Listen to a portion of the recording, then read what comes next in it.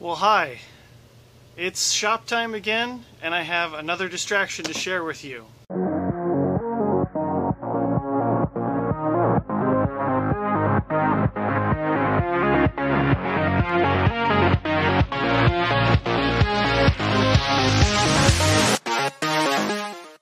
So over the holidays I was getting a little bit antsy, and I promise I do have a Mustang update coming for you very shortly. But we got a really nice dumping of snow, and I just did not have a plane to fly off of snow. It's so much fun to do that, and so I've got the skills, I've got the materials, I had a whole bunch of spare parts laying around the shop, and so I built this in about 4 days. Let me go over some of the specifications. So this is a Seamaster 2. These are the plans for this are from a 1983-84 edition of RC Modeler. The Seamaster 2 calls for a 15 to 30 size motor. I am using a Tacon Bigfoot 25 motor. It's 870 kV. I'm swinging a 9.9 prop because it's what I had. A 9.6 would probably do just fine. Some random 40 amp ESC that I have, and I'm running a 3-cell 2200 pack. I've got a couple of different packs from different makes, but they all seem to weigh about the same and perform the same. That is to say that I've had this airplane out a couple times before it was covered and after it has been covered. And the cool thing is that today, when I flew it for the first time when it was covered, I figured why not just try to go for how long I can fly this for. 15 minutes. I was able to fly for 15 minutes. So the cool thing is that it can go slow, it can go a little bit fast, so you can fly it a little bit sportier if you'd like, but you can practice touch and goes all day long. This airplane is so super smooth to fly. It doesn't have a tremendous amount of roll rate. The elevator authority is perfect, and honestly there's no throw. It's all 100% throws. No programming on the radio. I mean, I've set up different holes on the control horns, but I mean, it's all pretty simple. So let me tell you about the construction, and then I'll tell you about the covering.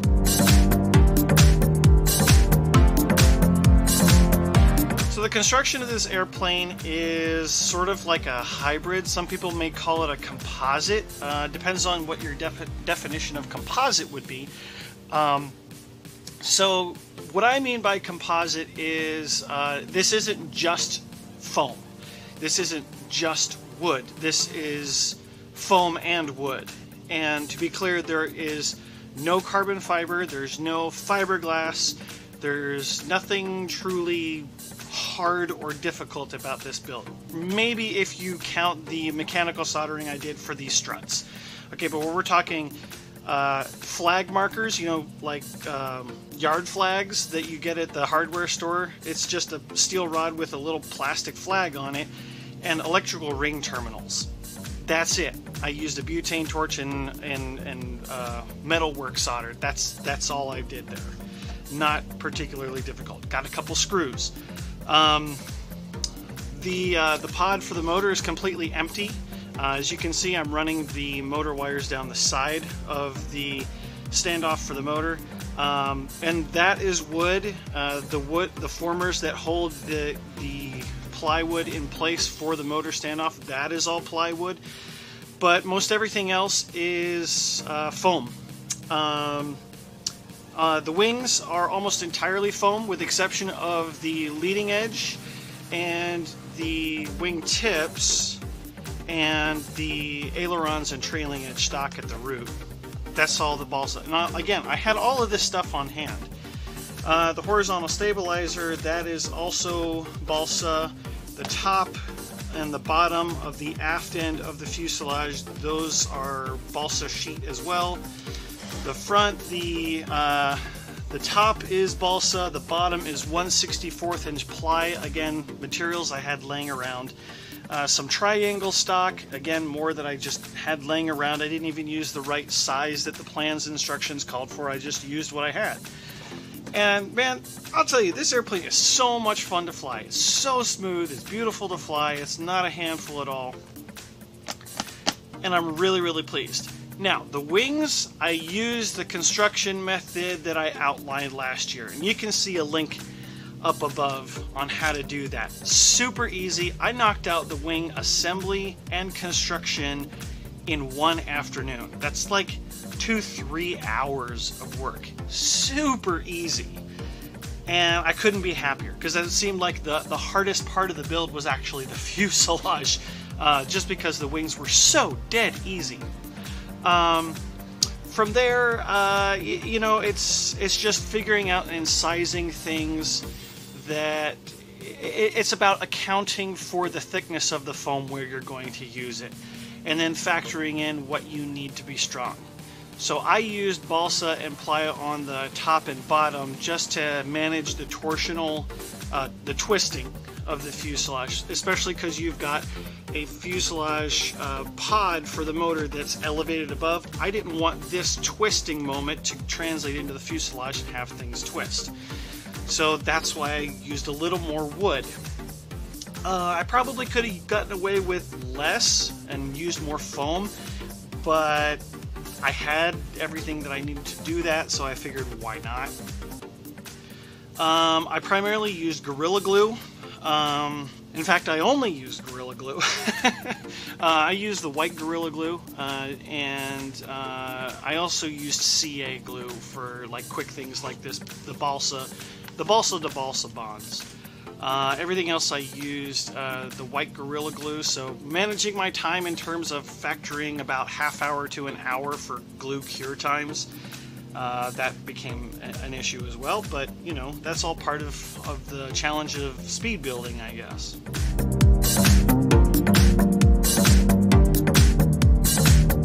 Now the covering on this was something that was a bit of unknown. My good buddy Carl Leidick, I love how Carl has approached covering foam with standard film coverings. It's just fantastic what he's done. And I consulted with him and the work that he had done, and I don't know, I am just excited to share this with you. So Carl had this method down pat. I mean, it was just flawless, and he used a coat of Super 77 spray on the covering as well as on the model, and then he would tack it down and then use a heating iron to apply.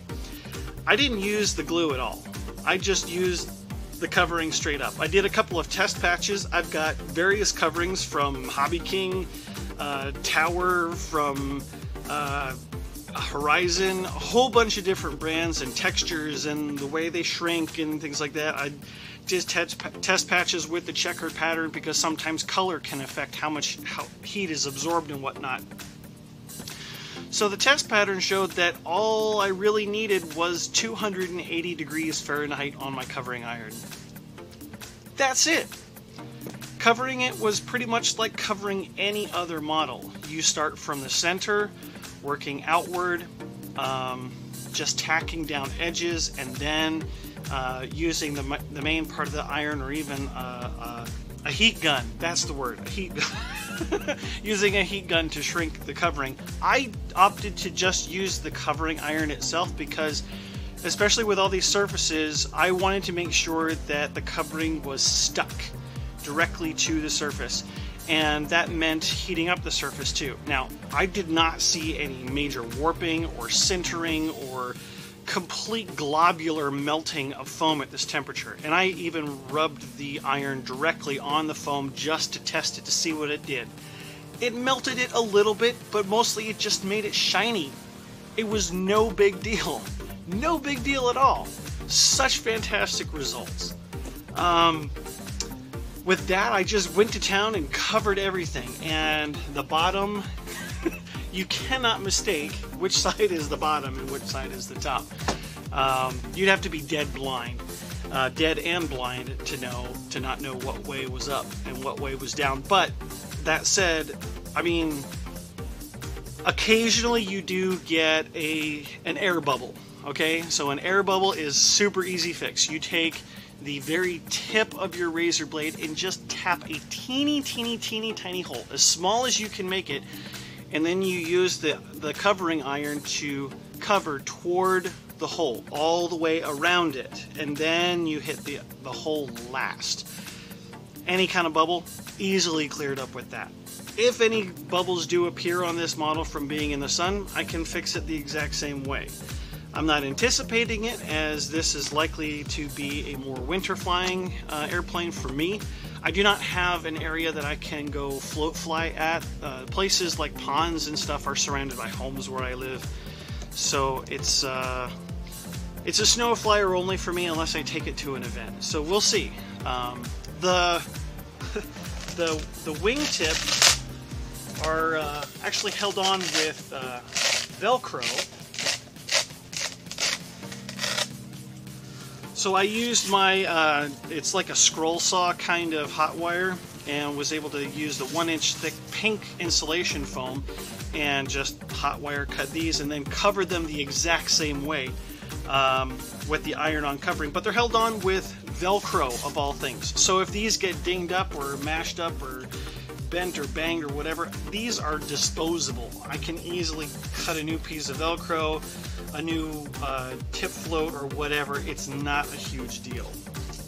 Other than that, you know, the vast majority of this is dollar store foam, or flight test foam is actually what I use. I use the flight test foam because I have a box of it here in my shop. But you take the paper off it.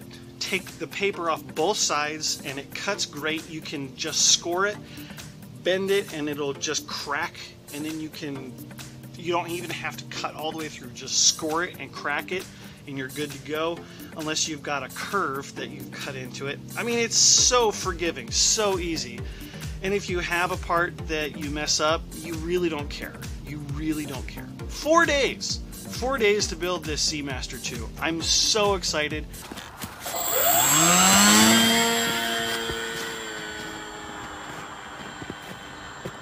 That thing hand launches beautifully. Imagine what it'll do when it goes off the ground.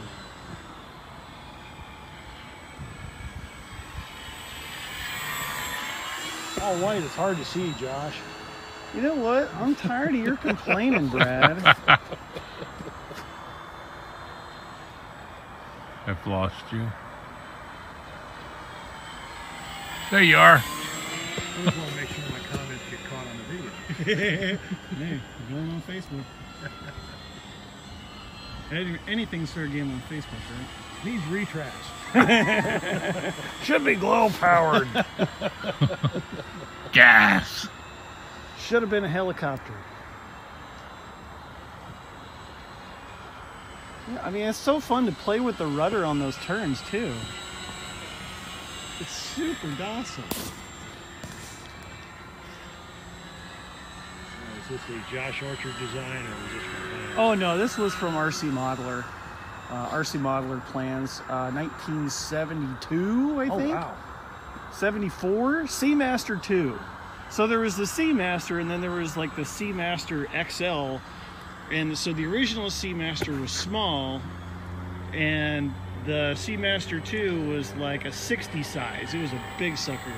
And then so the Seamaster 2 that they released is more for like 15 to 30 size. I had a 40 size glow. I think it was a Seamaster, but it was an ARC, not a kit. Gotcha. It had the big pod up on top of the glow engine, and I flew it off the lake. Had a couple of good flights on it until I lost contact with the radio. And nosing into the lake, and it was balsa parts floating all over the lake. Sounds like a sea story to me. A lake story. A lake story? From a submariner? Yeah. That's no throttle. Keep your nose up, see how it keeps going. Not this low. I still think I have just a touch, 3 clicks of right aileron. That's all I've given the trim. Right out of the gate, it's doing nothing. Okay, so now I'm throttle off. I'm going to try holding my elevator.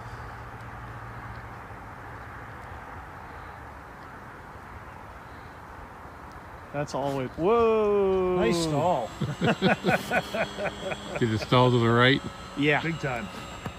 And quickly. Yep. Like no warning. I mean, there's a little bit, but it's quite abrupt. You're on 3 minutes. All right. Flight timer says a little over 2. That's because I've been doing throttle offs, probably. Whee! Little pocket of air.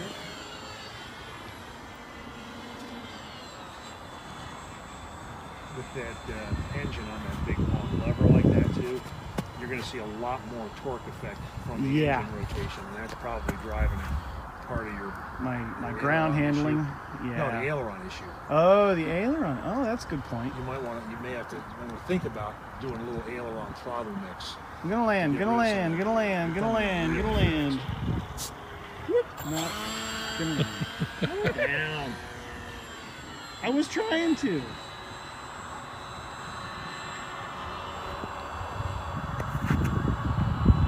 You know, the problem is that I just... now and glide all the way back. Yeah, okay, I'll throttle off now. I built the airplane too dang light, Brad. It's a real problem. Watch the tree. Yeah. There you go. You're clear.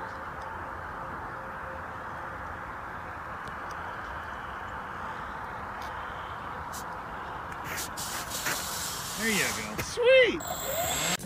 I hope that you guys have enjoyed seeing this little update. This is my last airplane of 2020 that I have built. This is airplane number 9 that I have built this year. I have not covered all of my builds on the channel. A couple of builds I have kept to myself just for therapy. First and foremost, I am a builder. I am not a videographer. I am not a video producer.